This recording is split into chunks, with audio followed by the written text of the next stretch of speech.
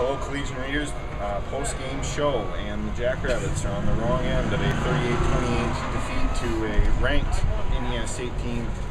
Guys, your thoughts on a pretty disheartening loss for the Jackrabbits at home? And you look at the final score, not entirely indicative of what transpired. It was 38-15 late. Indiana State kind of let up a little bit. You saw some guys on the sideline that were a part of gaining that 3-score lead.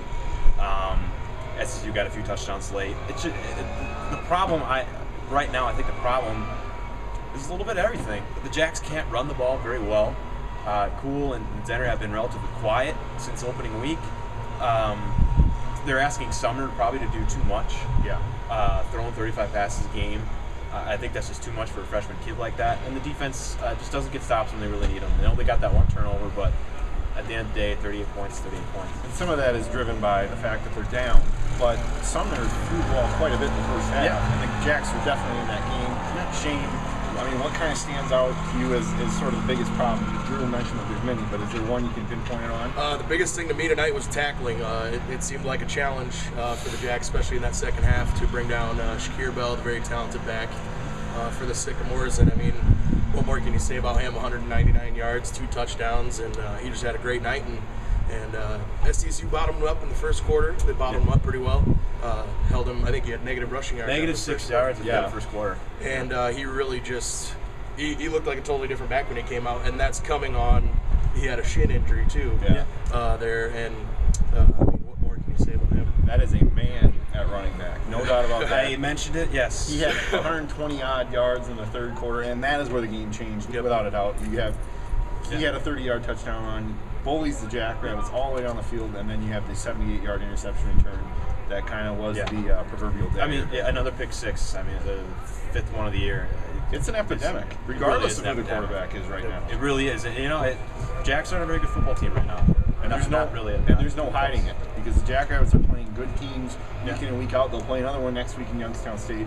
Your thoughts, Shane, as we kind of look forward, do the Jacks have any hope of turning this around? When you play good teams, your flaws are exposed. When you play really good teams, and that's what happens. And hopefully the Jacks can put up some kind of a fight. They did tonight. They put up a decent fight tonight, but I think the final score was a little closer than what the game actually was on the field. I think they're just going to struggle. I think this has been such a tumultuous month for them, with O'Brien out of nowhere. The opponents they play just getting handed convincing losses. This is their 4th straight pretty convincing loss. I know Illinois State was kind of a close game, but again, they made a lot of mistakes in that game too. And a tragic one like Kyle Harris tonight too. I mean, that wears on a team. A captain like that going down in such a freak way, just going on a kickoff. That's not something that people are going to talk about. Well, this is affecting them, but I mean, you could see it. I mean, you could see it in Sumner's eyes and Stigmeyer's eyes. That affects them. And we'll see if that continues for the rest of the season.